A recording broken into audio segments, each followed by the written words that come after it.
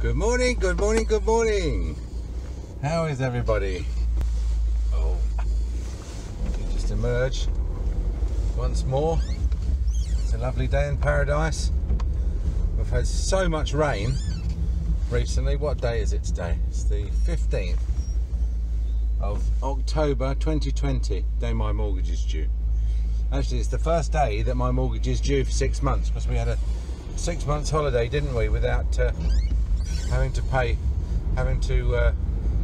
it affect your credit score, thanks to the you-know-what that shall be censored by YouTube. So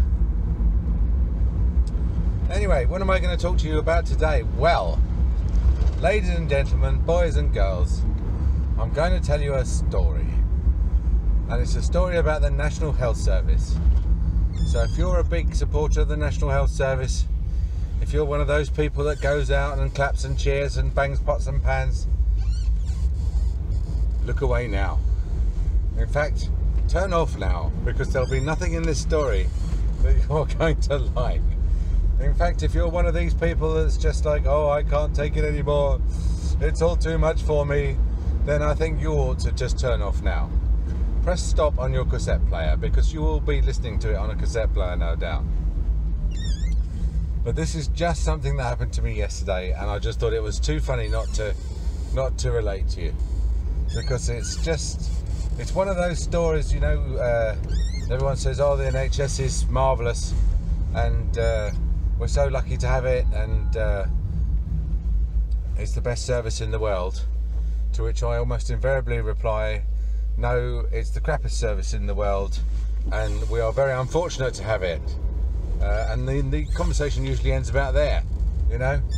But I do talk to my patients. In fact, I love, that's part of what I do. I have a intellectual discourse with my patients, which, thanks to the General Dental Council, is the only sort of good course you're allowed to have.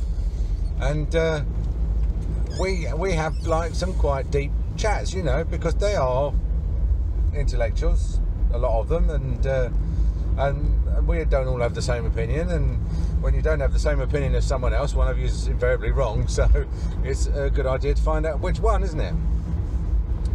So anyway, back to the story. I'm feeling like Ronnie Corbett now.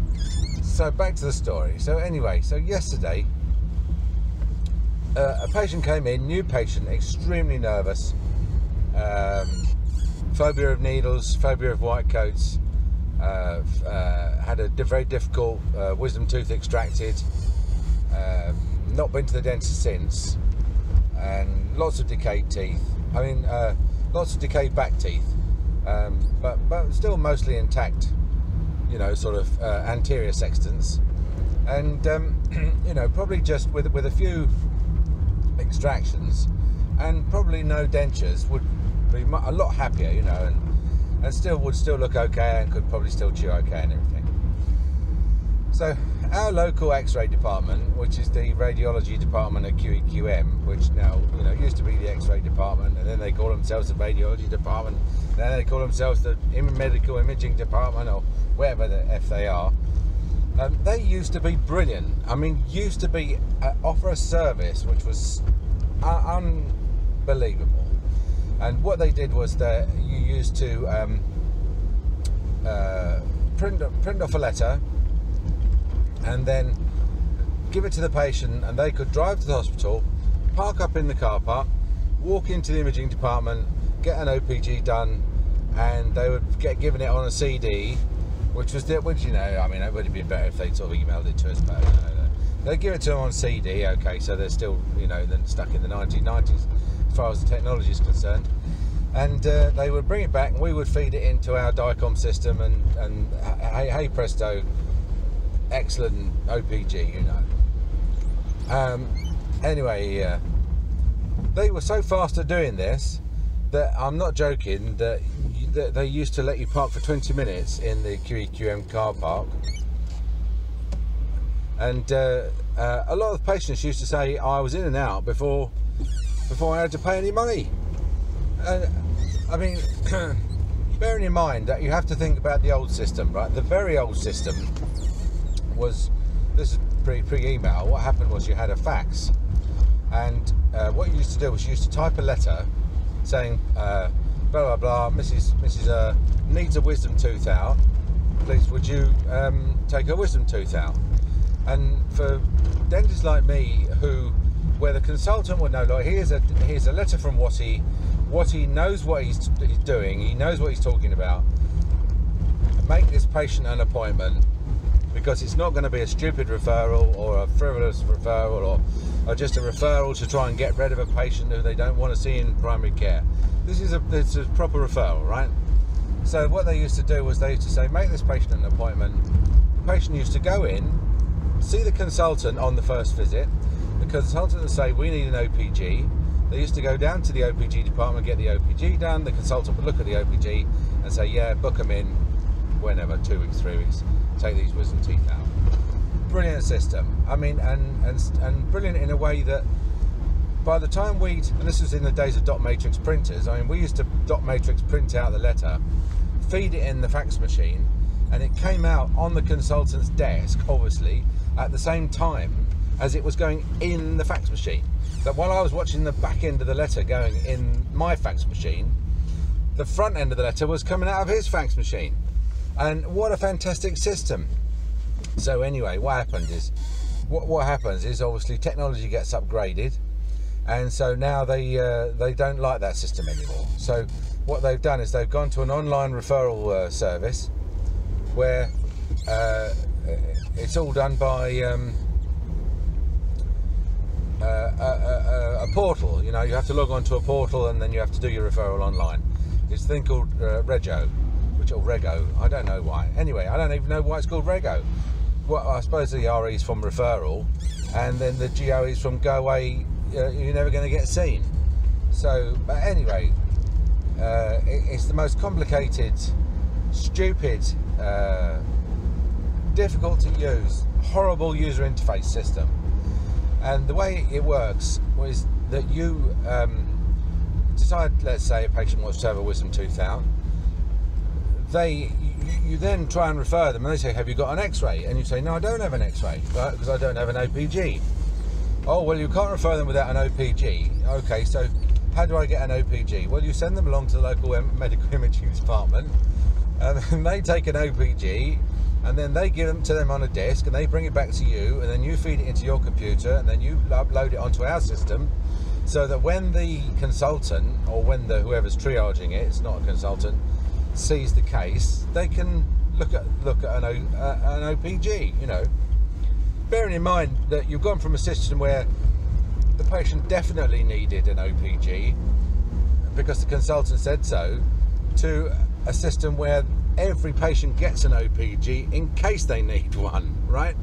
So more radiation for everybody, more radiation for you, more radiation for you. And not only that, you know, the patient has all the inconvenience of having to visit the hospital solely for the purpose of getting an OPG, and then bring it back to you, and you have to then spend more time loading into your system and doing an online referral, which is a lot slower than sending a fax, let me tell you. Anyway, I haven't even started the story yet. We might have to make this a two-parter. So yesterday, then what happened was the coronavirus came along. So in the meantime, a patient of mine went along to get an OPG under this system where we send them along with a letter. And what happened was I'd emailed him the letter and said, like, print this letter out and take it along. But being like a young lad, he'd not listened. But he knew that he had it on his phone. So what he did was, they said, where's your letter? And he said, it's on my phone. So he showed it to them, and they said, well, that's no good. You know, it has to be on papyrus. If it's not on papyrus, then it's no good. And not only that, they said, even if you print it out, it's no good, because it won't have Mr. Watson's signature on it, and we don't want a facsimile of Mr. Watson's signature, which apparently was good enough when they sent a fax. It was a facsimile signature, you know, on a fax was apparently all right. Sorry, it's raining a bit. I said it was raining. My fish tank is so full up, it's nearly overflowing. I've never seen it like that in 20 years. So they've gone from being happy with the facsimile signature, then they say no, it has to be on papyrus, and Mr. Watson has to have signed it personally. You know, we're not having any of these rubber stamps or anything like that. So, and presumably in a different colour, because if it was black, then they wouldn't know, would they? So I have to like sign it in blue or something. Anyway, along comes COVID, and all the rules change. So now they don't want people coming along, do they? They don't want people just turning up with letters. They want you to email them a referral, right? And then what they will do, and they will then send the patient an appointment. And an appointment really means that for an urgent appointment for someone in pain would be about 2 weeks. That's their urgent. A non-urgent might be 2 months to 3 months. So they've gone from a same-day service to 2 or 3 months, but 2 weeks if it's urgent. And they've switched back again now, because now I said, well, what about you know, you verifying the signatures coming from the prescribing practitioner?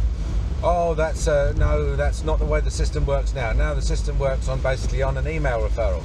So if you've got if it's emailed or scanned or something, then that's perfectly fine. So I mean, just to give you an insight into the bureaucracy and the stupidity of the National Health Service, and how they're like almost like the Russian army, where, you know, they get a chance to blow up an American tank, but he has to go up to the commander of the Russian brigade as to whether or not they're allowed to fire a shell.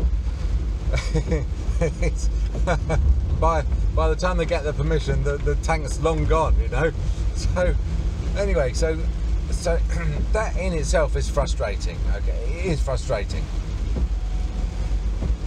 Yesterday, this woman came in, and she came in from Ashford, which is, if you don't know Kent, it's not. It's about an hour away, 45 minutes away, an hour away. And she'd been referred because she's a very nervous patient, and she knew someone who's a patient of ours who told her how brilliant we are, you see, naturally. And so I thought, I know what I'll do. I'll ring up the OPG people and ask them if they can see her today, so that we can get an OPG before she has to go all the way home to Ashford. Because it will be a shame for her, you know, for me to fax over a thing and then for them to say, oh, you know, we can make you an appointment, and then she'd have to drive all the way back over from Ashford just to have the OPG, etc. So I rang up and got through to a very nice lady who said that if I could email through her referral, she would have a look and see what she could do. Okay, so far so good. Echoes of the old helpful radiology department who did it in a day, yeah? Because let's face it, this OPG machine is sitting around, it's doing F all day. I mean, who has an OPG, right? The OPG operator is probably asleep, and someone, I said, come on, someone wants an OPG, someone wants an OPG. This is your chance, you've got a chance to do an OPG here. So she says, I'll see what I can do. So I sent an email across. 10 minutes later, she's back on the phone. Haven't had your email. Okay, I said, I'll copy and paste it in my personal email and send it across. And that way I'll be definitely sure that you'll get it straight away. So we did that, and then we got an instant reply. Relay not accepted. Okay, now their address was at nhs.uk address. The address that my emails come from is not, we don't have, because we're a private practice, we don't have a at nhs.uk address. And I think what's happened is the nhs.uk mail servers looked at my email and said, not for you, matey. You know, we're not having you emailing the NHS. You could be, you know, you could be from North Korea or somewhere. So, you know, anyone can get a Gmail address, can't they? So anyway, so I can't send them an email. So I rang them up and I said, look, and this is where it all started going pear-shaped. I got in touch with this other second woman, and I said, look, I'm trying to send you an email because I'm trying to do an urgent referral because I've got a patient here who's in severe pain, needs an extraction, and I wondered if you could sort of slot her in today. I didn't say as a personal favour, but I sort of implied, you know, but what can you do, sort of thing. And she's like, oh, immediately she started, "Oh, Mavis, we've had another X-ray. Someone else is on the phone saying they can't send us an email. You think there's something wrong with our email? There was that doctor was on the phone, wasn't he, about an hour ago, saying he couldn't get through to her email." Shouldn't do impersonations. Anyway, I got this bloody new dry cough, and I'm a bit feverish, but I think I'm all right. So anyway, I said to her, "Look, the reason I can't get through is because it won't relay it. Well, so what shall I do?" I said, "I'll tell you what I can do is I can send her down. I'll print a letter off, sign it in blue ink, send it down. If you can fit her in, then fine." "Oh no, we can't see her today. Oh no, there's no chance of seeing her today." I said, "Look, can I just talk to this other woman that I was talking to before you?" "Oh no, she's not here." Well, she bloody was there because I was talking to her 10 minutes before. But they don't undermine each other, you know, by if someone's on the phone, then that person gets to deal with it. However badly they're dealing with it, you don't go and say, "No, look, actually I know about this. I've already got this sorted." That's not the way you work in the NHS. That's regarded as undermining the person who's taken the phone call. So this woman who's been sat in front of me for about half an hour at this point on the desk, and I said to her, "Look," I said, "we have got a classic NHS Jobsworth receptionist here on the other end." I said, "There's no way you're going to get an X-ray out of these people this side of Christmas." So anyway, what we did was and also the other thing she said was, because this woman lives in Ashford, she said that they're not even interested in doing the X-ray anyway, that she should have it done at her local hospital in Ashford, which is the William Harvey, and not at the QEQM, even though the dentist is in Ramsgate. And I'm asking them, my local hospital, and I'm asking them to do an OPG, and they're saying no, because her address is in Ashford, then she has to have it done in Ashford.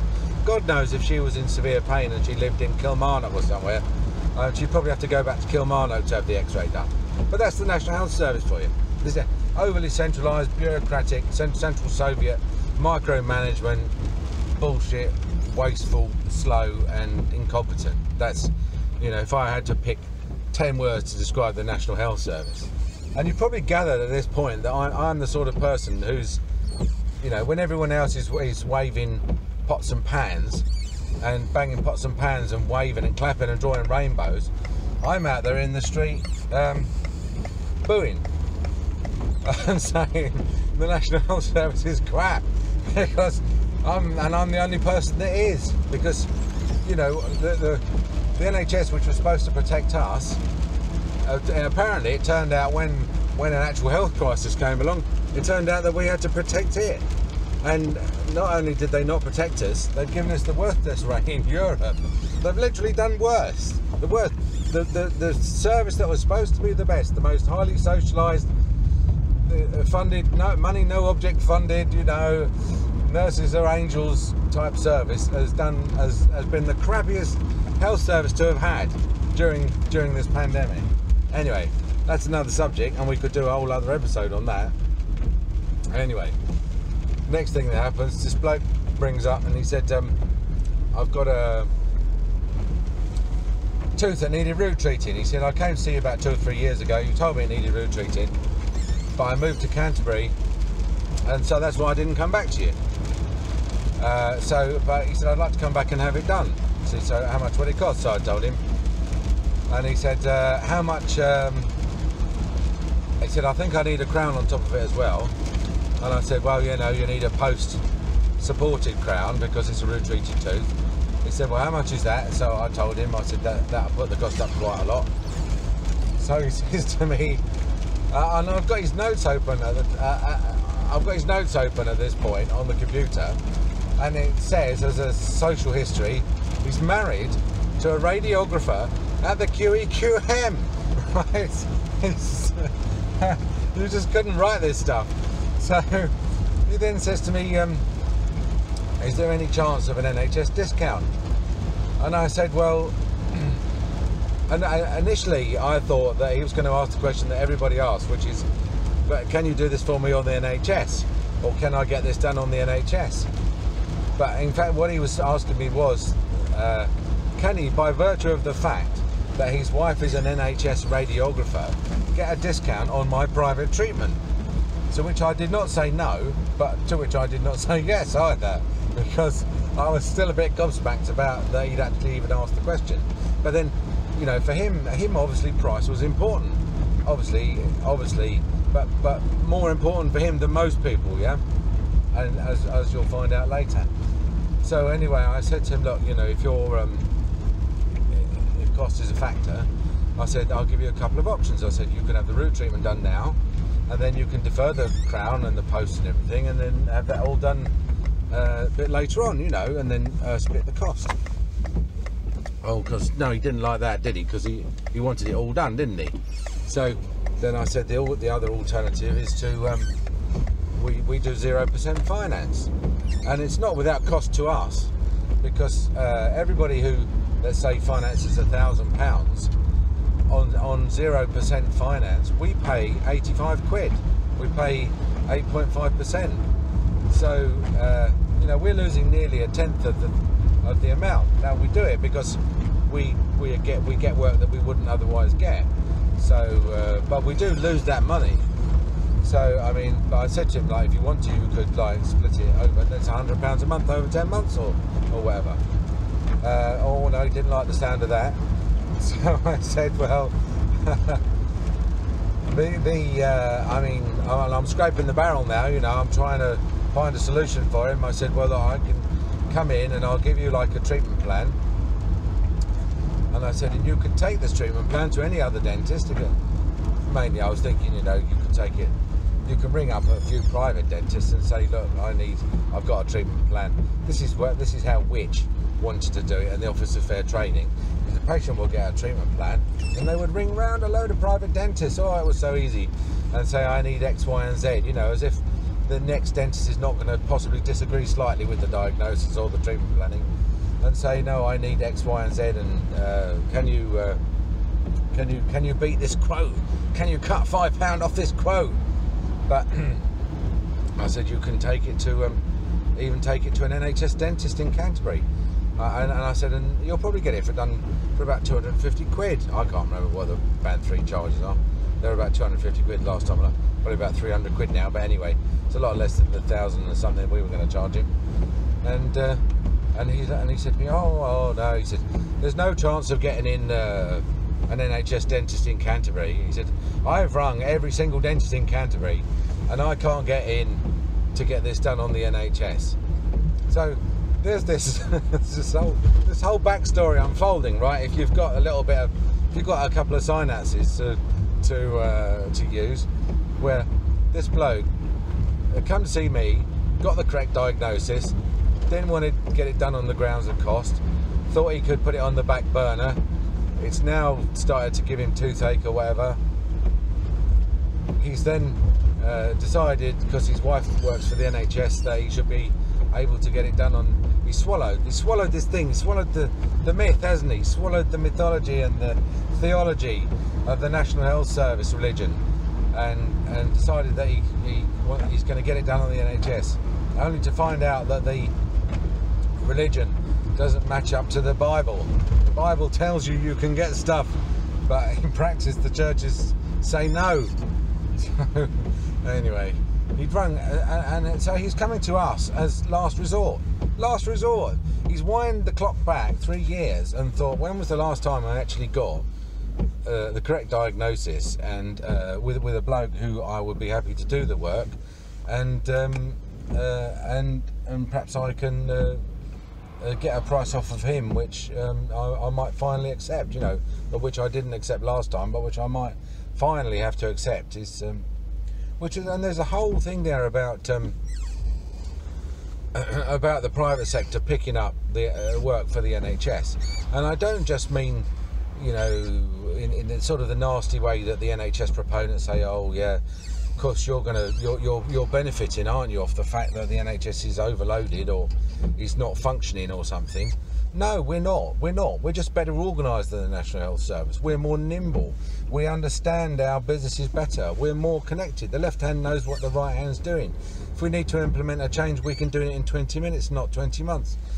That's why we do more for our patients than the National Health Service does, with much less money, with a fraction of the money. You give me half the budget that the National Health Service dentistry has at the moment, and I could make NHS dentistry available and high quality for absolutely everybody.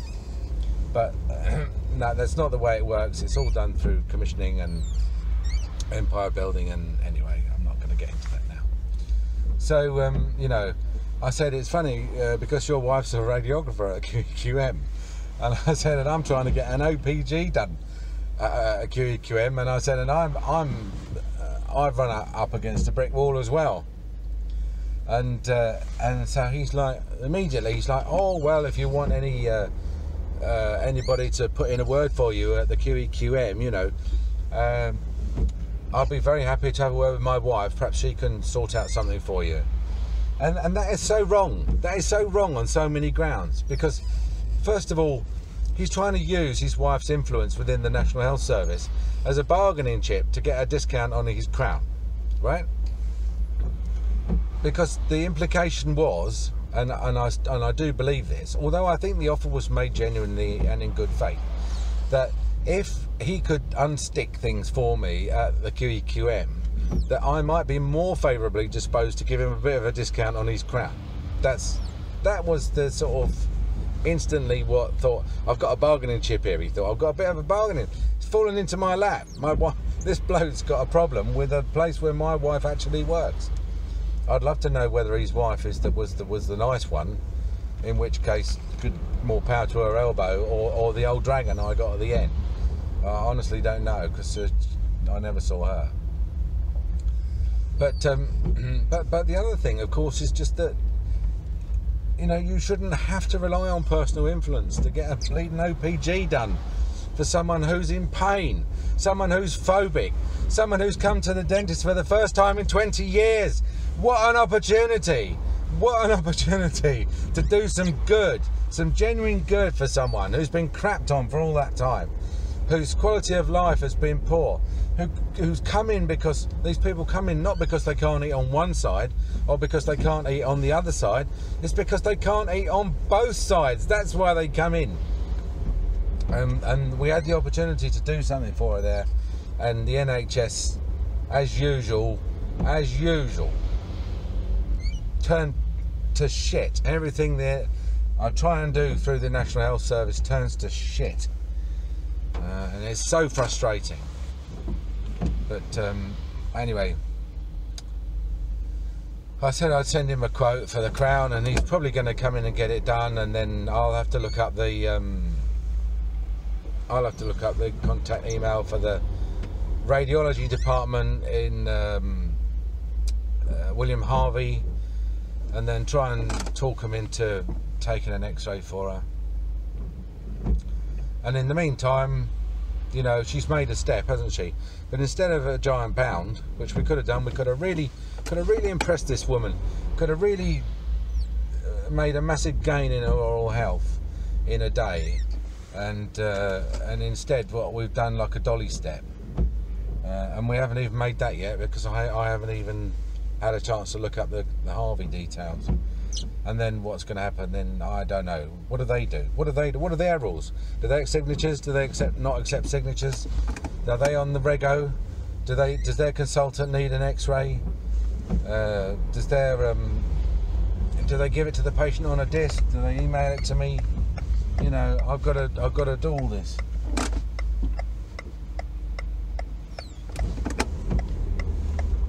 Anyway, that was yesterday's story. And as I say, if you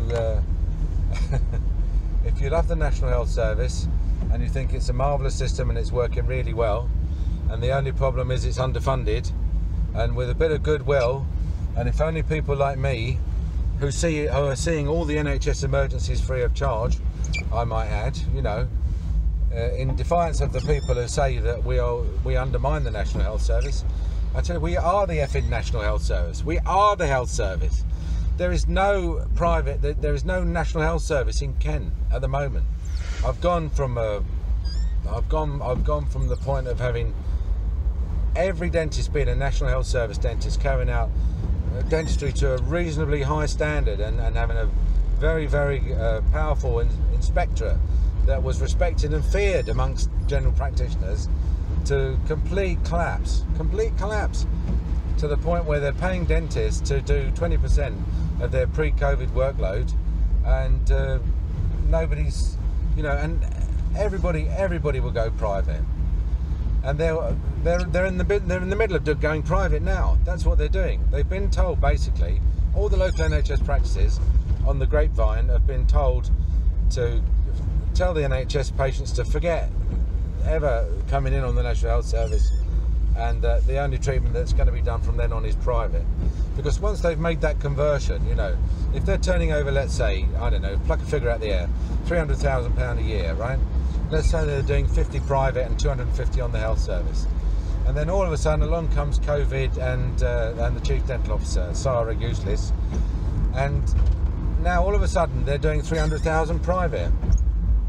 Why would they go back to working on the health service? They wouldn't. And the most that she's done is ask them to promise, pinky swear, that they won't do any more private work while the NHS is paralysed. I mean, oh, the world would be such a different place if I had actually been given the job of Chief Dental Officer when I applied for it. And I did apply for it. So there you go. I can say it's all your fault, whoever you were on the, I don't know, probably Barry Cockcroft was on the committee, I would imagine, to determine his successor, and then that'll be me roasted, toasted like a marshmallow already. Alright, well, I'm at work, so I hope you enjoyed my little story, and if you've got any feedback, or even if you've got any stories of your own, let me know, and I'll upload this as soon as I get a minute. Alright, I'll talk to you soon. Bye.